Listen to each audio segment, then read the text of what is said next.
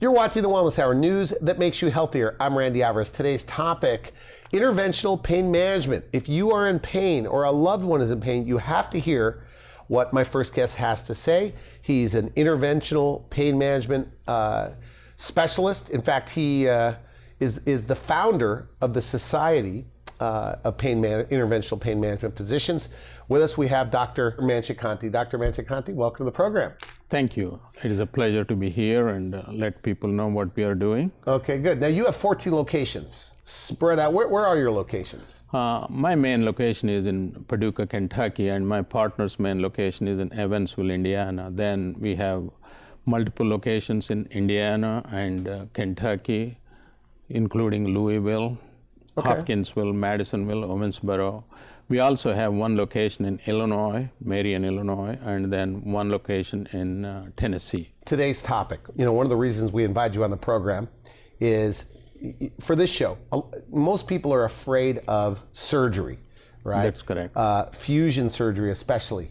And we're talking about maybe possibly how to avoid that in the future. We should also mention, you've written medical text. I told my team here, he's written the two most boring books for a lay person, right?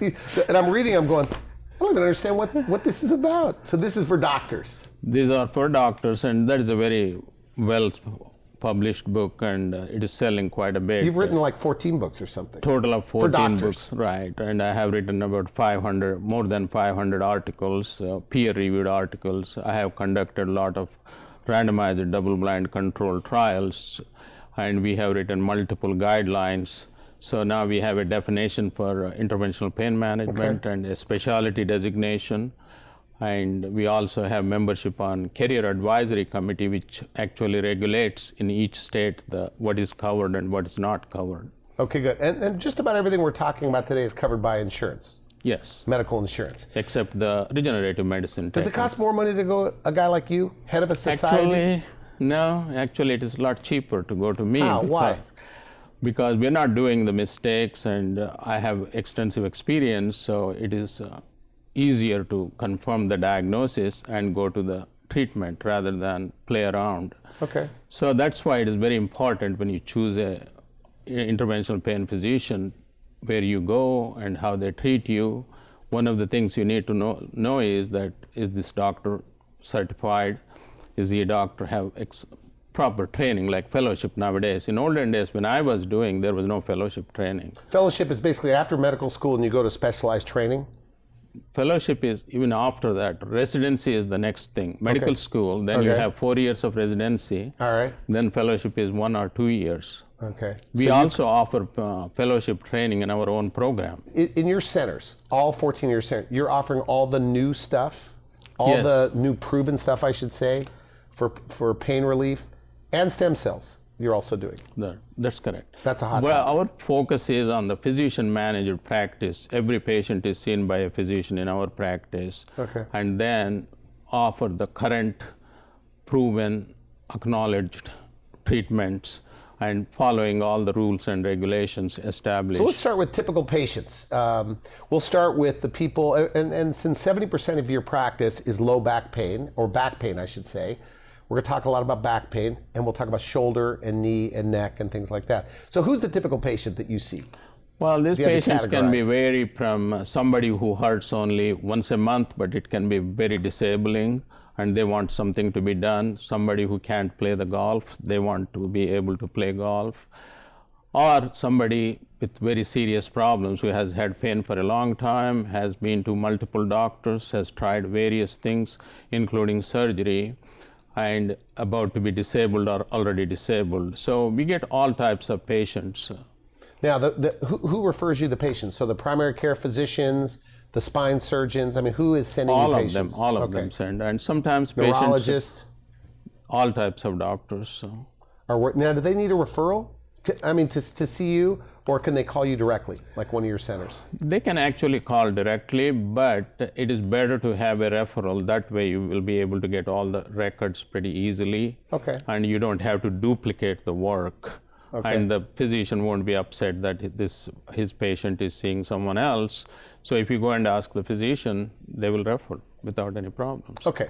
Now, Today we're not going to talk a lot about the pain medications. Maybe we're going to talk about how to wean off some of those pain medications. But we're going to talk about, we'll start with injection therapy for shoulders, back, knees, things like that. And then some of the things you're doing, implantable devices and nerve blocks and spinal cord stimulators and things like that. So let's start with injection therapy. Who does that work best for? And what are you putting in there? Well, injection therapy is not like the injections you are receiving, but this is a specific injection. I can show you on a mannequin if you want me to. So. All right, so what are we looking at here? Is this the lower part of the spine? This is the lumbar spine, and this is what you feel when you press in the back. So the various types of injections are given here based on the pain, source of the pain. Actually, we do a lot of diagnostic blocks to find out where the pain is coming from. I'm not sure public knows it, or you may not know it either, but if you go to a doctor with your pain, we can only make a diagnosis after you had MRI, nerve conduction studies, physical examination, everything. In only about 15% of the patients. In 85%, we cannot make a diagnosis. Okay. So we can resolve that issue in another 80% of the patients by doing what is called diagnostic blocks. Like we put a small needle here and do the facet joint block. We can put an epidural injection here or epidural injection here. Like on first day, just to see if that's where the pain is coming from? It will be the second day, second visit. First visit, you are assessing the patient and talking to get to know the patient. It is very important to know the patient. If you don't like a doctor, don't go to them. If you don't like them, don't continue the treatment. So it is a shared decision making. You want to get to know the patient. I'm kind of old philosophical type of person. I need to know the patient. I want to talk to the patient, and I want to know the patient. I want to talk to the patient. Majority of the times, I don't even read the patient's chart. That may look abnormal. Just get to know them. But first, I want to talk to the patient. And if you talk to the patient will give you the diagnosis in majority of the cases. And that's why I call it myself old-fashioned, because then I look at what the investigations are showing and confirm what we are suspecting, or we were right or wrong. And about 95% of the time, we are right. Okay. So when this person comes in with low back pain, and you're going to do injection therapy. So let me get this straight. I mean, it's most of the back pain we're talking about is something is pushing or rubbing against the nerve. No, not necessarily. Okay. That is called the disc herniation. That is mechanical pain. You are talking about mechanical compression. Okay. So that is not the major cause of it. Disc herniation is easy to diagnose because it presses on a nerve. The symptoms are very easily identifiable, like your pain goes down into your leg like an electric shock all the way into the foot. All right. Whereas majority of the problem where you have a problem is low back pain. It is deep aching, throbbing, and there is no disc herniation. That is where the whole issue comes. So in those cases, we go ahead and first do the physical therapy and conservative medication, all those things. And after that, we do the diagnostic blocks to find out where the pain is coming from. Once we rule out certain structures, we will go ahead and give a different type of treatment. Or if we confirm, let us say with facet joint pain, if we know that facet joints are causing the pain, we go ahead and treat those with So what the facet joints are where on this spine model?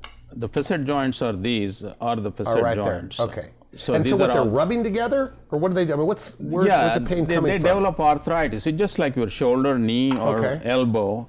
They develop arthritis, they develop inflammation, and then they start hurting. So you inject the area. I interrupted you, but you do a test to inject the area. Right. And live on the spot, they start feeling better sometimes? Right. They should feel immediately. Actually, we check them immediately after we do that, if they are responding or not. If they get 80% relief, then we don't do anything else. Okay. We send them home. They come back after a month or so. Then we reevaluate how much relief they have had, and second block, then we will do the second block. And this time, they should get longer relief than the first one. Like 6 months, half a year?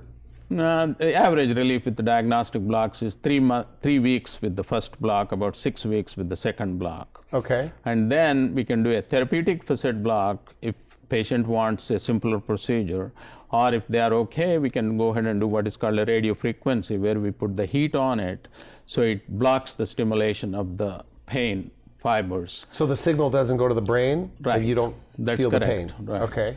But it regenerates and it comes back after 6 months. Average is 6 months, but it can last in people a year or so. I had a patient, she had relief about 18 years until she died, so that can happen. But generally, known treatment results are about 6 months to 1 year. With the nerve blocks, you can get 3 to 6 months. Sometimes you can get years with so that. Is this a big problem? Like, for example, I mean, you're in 14 locations, 3 or 4 different states.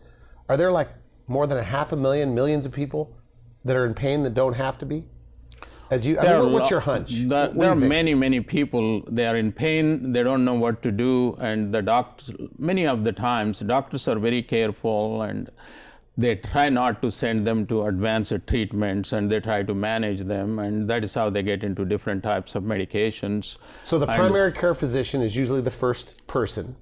They give them some meds to decrease inflammation. They send them to physical therapy also. Okay, physical therapy. So if that has failed, then they see you. No, they sometimes send them to the orthopedic surgeon or a neurosurgeon if they have a disc herniation. But if a primary care physician thinks that there was nothing operable, then they send those to us. Now, when the patient goes to the neurosurgeon or a spine surgeon, if that doctor thinks that there is nothing to be operated, then they send them to us too. Okay. So essentially, if we get these patients sooner, the first visit is ours, then we can manage them much better. We can direct them appropriate physical therapy, appropriate medication, behavioral management, and then they can get a lot better. So when you take, let's say, a construction worker or just a retired person or the golfer, as you mentioned, or the grandmother or the mother of 4, they can't bend, they can't do this. On certain people, you give them these injections, right?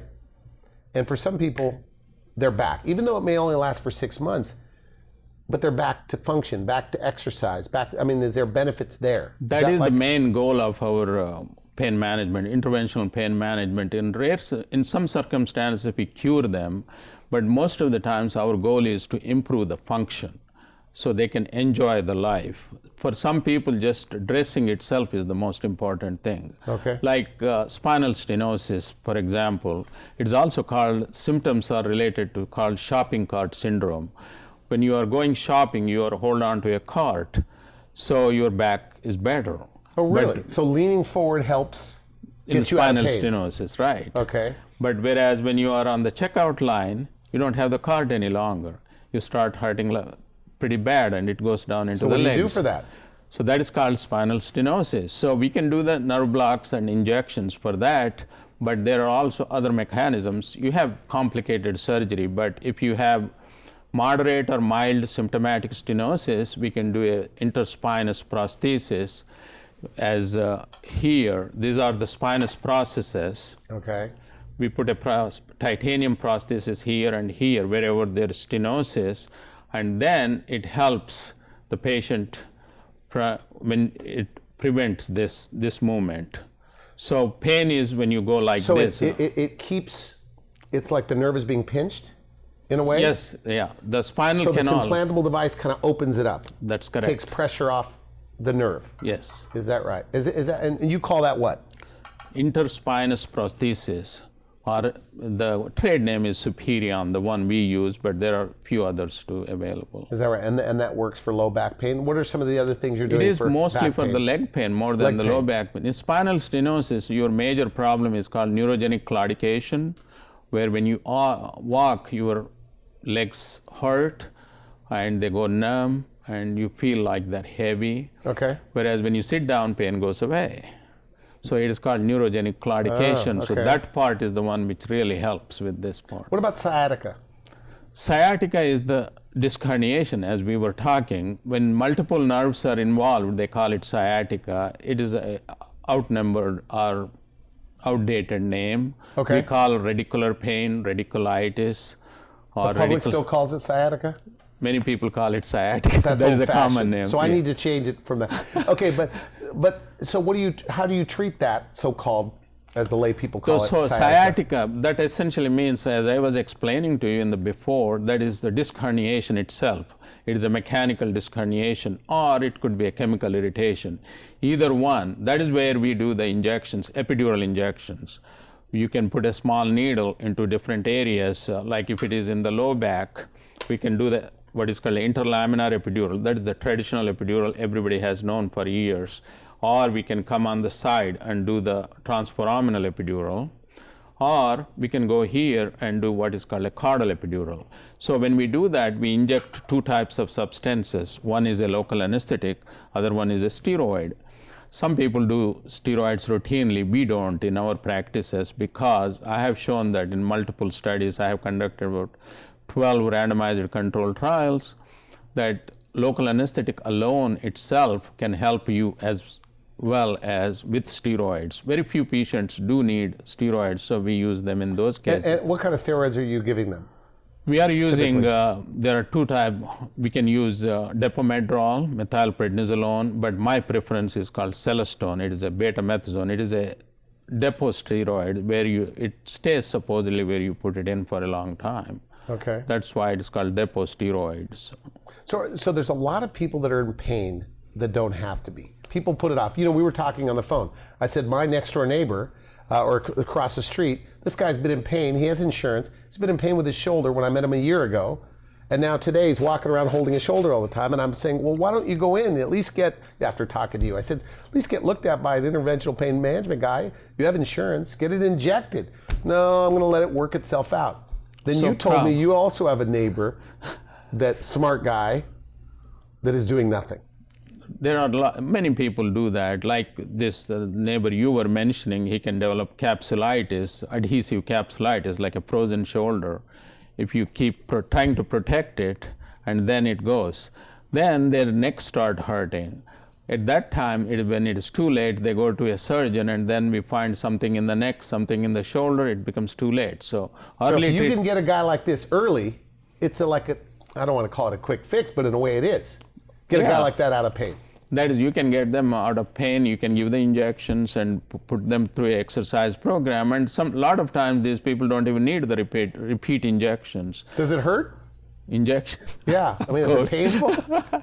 Well, injection is just like a needle, like you take injection. But do they complain like it hurts a lot, or not really? Some people do and some people don't, especially if the people were on a lot of pain medications, and then they program their mind that this is going to be an extremely painful procedure. Then they're not very happy with that when we are doing. So what we do is, for patients, when we are doing the spinal procedures, we give them sedation. We do that at no extra cost, and majority of our procedures are done in a surgery center or office suites. So we give them appropriate sedation. And you're doing this when you're injecting, I guess I mean, you're looking at it under some sort of scope? Yeah, we are looking under fluoroscopy, under X-ray machine. And so you're looking at it like a monitor as you're putting in the needle? That's correct. That is extremely important. Nowadays, especially for spinal injections, if you do them without fluoroscopy, you don't even get reimbursed. Okay, okay. So low back pain, injections, the shoulders. What about knees? The knees are the same thing. You can do them, knees, you can do them injection under fluoroscopy, ultrasound, or even blindly, because like I'm pretty old, so I used to do them blindly before. I don't do them blindly any longer. Knee injections are pretty easy and safe. And these are the patients, let us say you have a lot of knee problems and then injections don't help and they're recommending surgery for you. That is the time you can also look into the stem cells or PRP injections. Are you seeing good results with the stem cells for knees? Stem cell, yes. The results are pretty good. Knee is the most studied organ in the body with the stem cells, and it has been shown to be very good results. Okay. In fact, 60% of the patients have avoided total knee surgery. The same way with our back injection. 60% of the patients that maybe they were even told they need surgery, don't need surgery now. Actually, they were scheduled for surgery.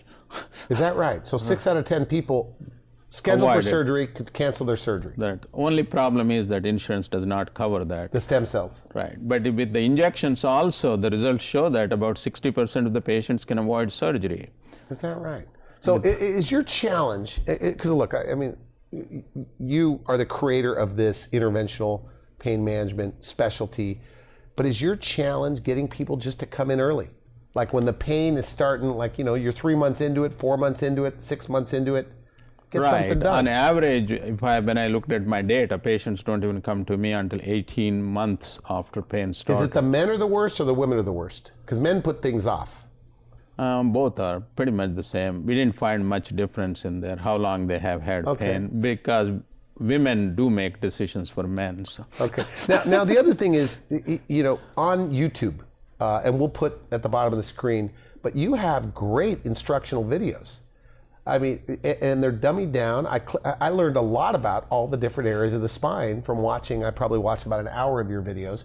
Very nice. Do most of your patients look at those videos before they see you? Some of them do. Not all, but some do. Because some people, they don't even care the mechanism or how it works. They just want to be out of pain. Right. That's right? All they say that. Okay. What are you expecting from me? They just say, I don't want to be hurt anymore. So let's talk about some of these now, the next level up. You know, whether it's spinal cord stimulators, nerve blocks, implantable devices. We have a couple over here. So where do you want to go now? Well, we talked about the nerve blocks a little bit, and they can be done in the neck also, the radio frequency neurotomy. Then there is also another procedure called percutaneous adhesive lysis. Like you develop a lot of scar tissue after the surgery, we can put a catheter and try to relieve the scar tissue and send the medication to where the problem is. It is called targeted delivery with a catheter. And this is an implantable device? No, it is just a regular device, nerve block. So, and then patient goes home that day, and it can help in many patients. Now, when all of these fail and patients already had surgery or not candidates for surgery, we look into either a spinal cord stimulation or intrathecal infusion system. Both are external devices. What is a spinal cord stimulator? And we're short on time, but what is it? Spinal cord stimulation is an implantable device. We put it in the spine. It is like a pacemaker for the spine, pacemaker for the heart. It is pacemaker for the spine. So it stimulates the nerves. Electronically stimulates a nerve? That's and what, correct. Like numbs them or interrupts the signal? No, there are two types of fibers in the spine which carry your impulses. The small fibers are the ones which are responsible for pain. Large fibers are not. So these go and stimulate the large fibers, which is a pleasant stimulation. So it kind of cheats and the gate is closed. That is how. So you don't get the signal to your brain that the pain. From the small fibers are blocked. The door is closed, the small fibers are blocked. Now they're also saying that there are a lot of neurochemicals released and it can help in many other ways. But that was the original theory, that gate control theory, Melzock and Wall. They said that in 1965. Okay. So what other type of implantable devices are you doing? Other implantables is the intrathecal infusion systems, where we put the device in your body. It gives you small amounts of morphine or any of the other drugs like Dilaudid, fentanyl. There are many drugs and many combinations we can deliver on a regular fashion. So those help. The way we choose which one is good for you, if you have a regional pain, if it is just in your back and legs, we go for a stimulator. But if you have neck, mid-back, low back, and multitude of problems, then we go for a stimulator. Okay, so for a pump, I mean. People are taking opioids, right? That's correct. Majority of them So are. you're able to, in this case, instead of swallowing those pills, delivering it right to the pain? That's correct. Problem. So it's less dose, half lot the dose? less, like, oh no, much less than that. Like if you're taking 100 milligrams, say 1 milligram per day would do it. Is that right? So 1 milligram rather than 100 milligrams? That's correct. So logically, why doesn't everybody do this? It's a more effective way for the right candidate? Yeah, it has to be a right candidate. It is an expensive procedure. And also, but insurance covers it. Insurance does cover it. And again, you have to have refills every 2 months. Whereas spinal cord stimulator is even better, where you don't have to have anything done once you have that implanted. And many people are on extremely low doses of medication if they are. And the problem is that these people are suffering with multiple issues. If they just had a low back pain, they don't take anything, they're fine, they don't even come back to me until they have a problem or just say hi once in a while. Okay. Now, for some of these people, is it like a miracle? Yes. Like they're back to work, back to exercise? Oh, when you try an injection or a trial stimulator, they say that, oh, it is miraculous. I just want it right away. I want the permanent one. So. Now, we should mention too, Your daughter works in one of the practices. She's a medical doctor, pain management. Is that right? She works in 3 clinics I work in. Now we're short on time. Couple of minutes left. What about head and neck pain? What are you doing for that? The headaches are one of the commonest problems, as we know. Everybody has a headache because of many reasons, but most of the headaches, what we can help, are related to the headaches which are coming from the back of the neck. It is called occipital headache or cervicogenic headache. Also sometimes the facial pain related to trigeminal neuralgia. But most commonly they are missed. They are treated as migraine and they don't even respond. But their source of the pain is coming from the... Here we have this model right here. So this is the neck. This is the neck. So their source of the pain is in the top joints. These are the occipital nerves. This is where they form. So something is pushing on those nerves? No, they're just inflamed. Inflamed, okay. So the facet joints, which are, especially when you have whiplash, you did a lot of shows on those kinds of. So when they have whiplash, the commonest problem is the headache. So this is the cervicogenic headache. We can block those nerves or do the radiofrequency neurotomy, and patients do much, much better, and then they don't have to take many of the medications they are taking. So people with headaches, the headaches go away? Headaches go away, and even if they're pretty minor. So. We're out of time. So people, we've talked about implantable devices, we've talked about stimulators, lots of different things. Final message though, somebody watching this, they're at the early stages of pain, but it's been a long time. I mean, 6 months, a year, 18 months. You say it's 18 months before people do it. What's your advice to them? Well, and they're afraid of doctors maybe. Go to the physician, whomever you feel comfortable, and get the proper care, and you have to choose a proper physician, as I said, and make a shared decision making and get better much faster. Should you look for, do you have a bias, look for an interventional pain management physician? Just not an interventional pain. Anybody can call themselves, but it is a well-trained interventional pain physician who is going to stick around in the practice for some time. Are they called board certified or fellowship trained? That's correct. Board certified or fellowship trained. And you can check the reputation. So. Pain management. That's correct. And that's, IPM, that's what you want to see. And you guys know all the new stuff. Yes, we keep up with the regular stuff, and we also try to project the most recent modalities of treatments, and we recommend physician-oriented practice where physicians are in control of the practice. Okay, good. Well, Doctor, I want to thank you for coming on the show. We're going to have you back, and people need to look. If you don't see this, I'm sure you'll have it on your website. We'll give that to you, plus on wellnesshour.com. But we're doing a whole segment with you, a full half hour on stem cells for back pain, neck pain, knee pain, shoulder pain. So thank you for coming on the show. Good stuff. Thank you. You've been watching the Wellness Hour, news that makes you healthier. I'm Randy Alvarez. For now, I wish you could help. Thanks for watching the Wellness Hour, the leader in medical news with your host, Randy Alvarez, the authority on health issues.